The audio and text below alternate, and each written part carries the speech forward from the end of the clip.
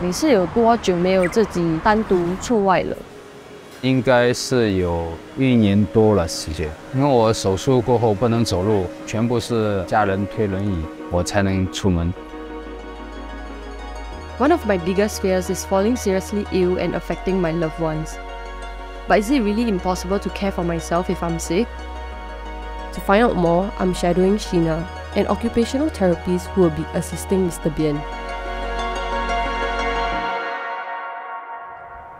所以扁先生，你要做的就是 S 型向前，我们要把它的范围缩小，因为平常我们的电梯的门或者我们去巴士，它的空间可能没有那么大。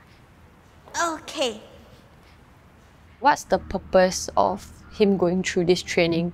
The main focus of what we do is to maintain his function.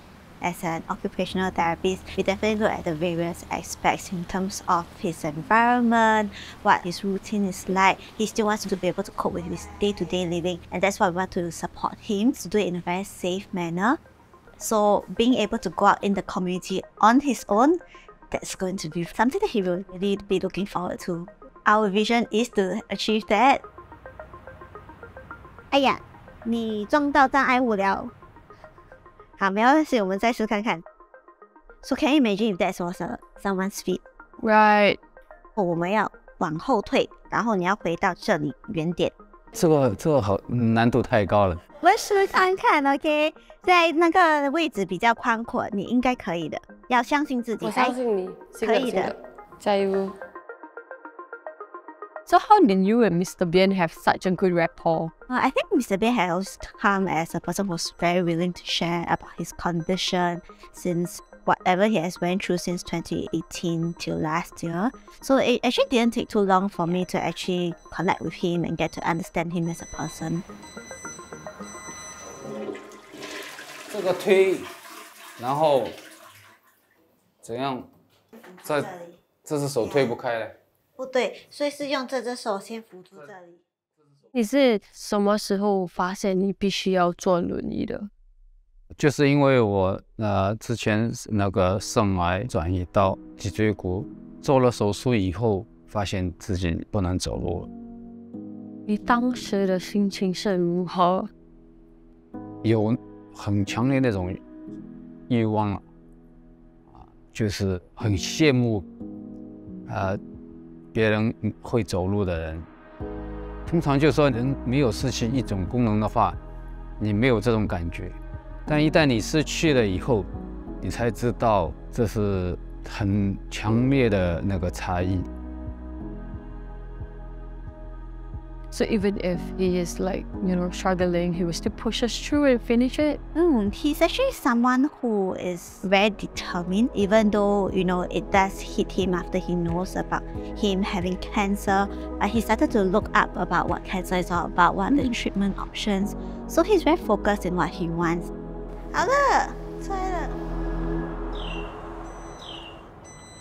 你可以用你的望后镜，你的望后镜应该会让你知道。今天是你第一次出去外面吃麻辣。对。你自己最想要达到的目标是什么？最重要就是说你去吃饭啊，然后你要去商场购物啊，或者是做一些娱乐活动啊。So usually when you guys are outdoors, right? What are the things that you look out for?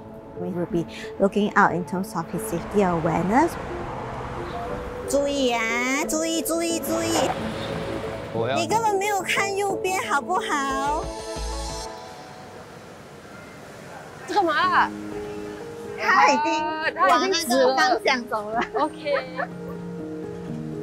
我通常像海带啊、木耳啊，然后我来付账了。不要，不要，不用客气。哇，很大碗呢，当场吃的感觉。对，吃的感觉很好啊。感觉很好。你的笑容也很多哎。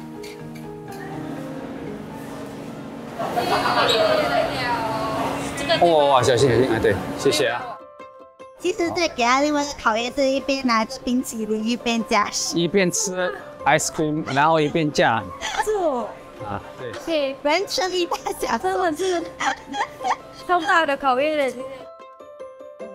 你今天感觉如何？我们这样出来吃冰淇淋，很爽，很爽了。冰淇淋表现是最特别的一次。我们刚才聊到就是对死亡的恐惧，你是如何克服这个障碍？我是还好，对我的打击不是那么大，但是我会觉得对我的家人打击是蛮大，因为他们会觉得要失去一个亲人，对不对？因为什么？现在一直是疼痛每天你要吃很多药，然后你真的感觉你是个病。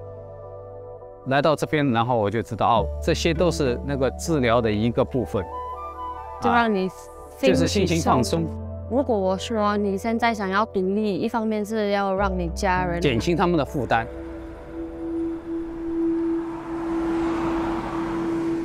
从出生那一刻开始，你就是走向死亡，或者是面对死亡。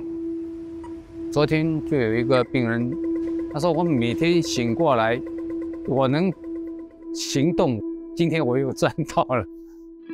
我也一样，得了晚期癌症的时候，也是医生跟你讲，继续发展严重的话，就是大概1年左右的时间。那你现在我现在已经5年。然后是往旁边斜的这边，因为人家会这样出来，然后你在新的环境，速度减低。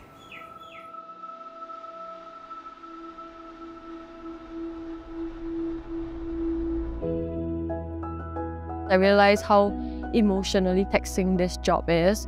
So how do you carry on? At the start, coming to palliative care has definitely been a little bit more challenging. The truth is it may not be really a progress that we always see because the disease progresses. My way of coping, I enjoy looking at my patients' photos and looking at how they were at daycare or bring them out. I think that's why I wanted to be in the healthcare scene to begin with, because I know that whatever I do would help someone.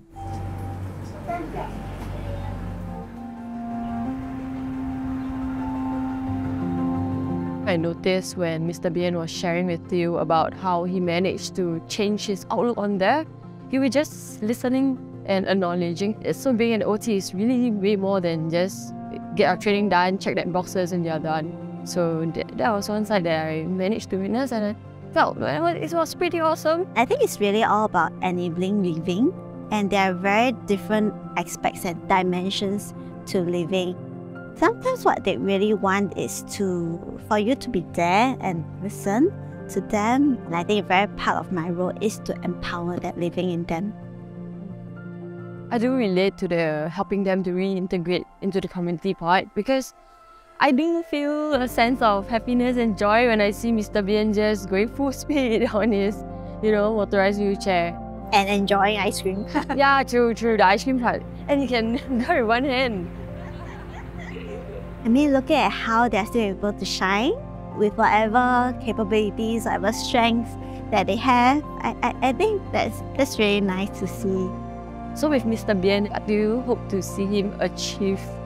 I think it goes back to why we started this journey with him as well, going back for his hospital appointments, or to be able to just enjoy his favorite food in the hawker center. And that's really amazing when you see, or maybe more like I'm playing that role in helping them to be back into the community if they still can. Do you have any words of encouragement or advice to give to those who are looking to start a journey in this career? Whether, as a student or when you become a full-fledged therapist, I feel that the heart to serve has to be there. It does take a lot more patience, a lot more compassion to be in this field. It's a long-term learning journey.